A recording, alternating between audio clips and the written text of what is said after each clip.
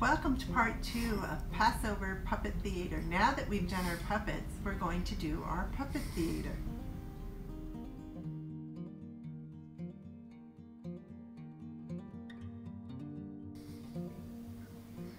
What you're going to need is glue, a box, and scissors.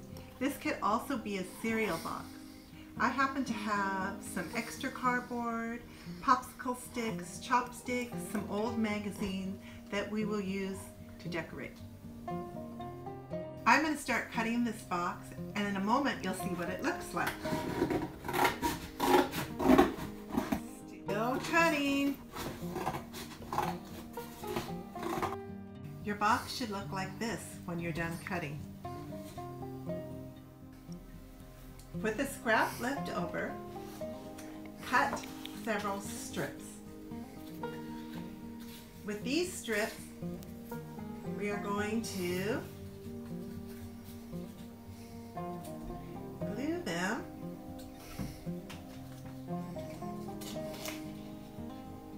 to make the sides of our puppet theater.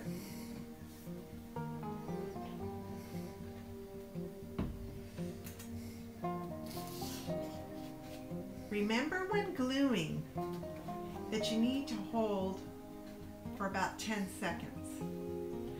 To wait for the glue to dry a little bit before you go to the next step. After a few seconds, we're going to glue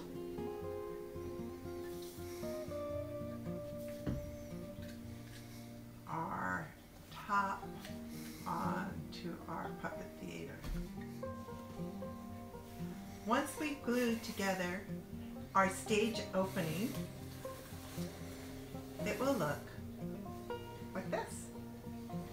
This is where we are going to decorate and beautify our stage.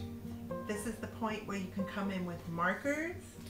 You can come in, here I have an old card that I cut up and I'm going to glue it onto the side. You can use magazines. You could use a computer printer paper. It's time to be creative. As you can see, I'm still working on creating.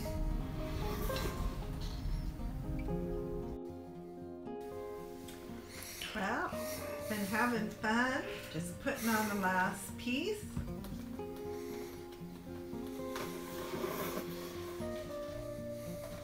Ta-da! Our puppet theater is finished.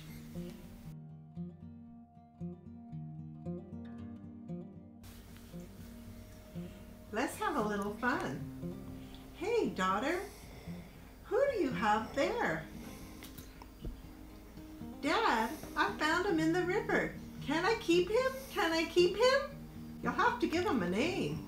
Let's call him Moses. Oh boy, this is going to be fun. Have fun, guys. I am.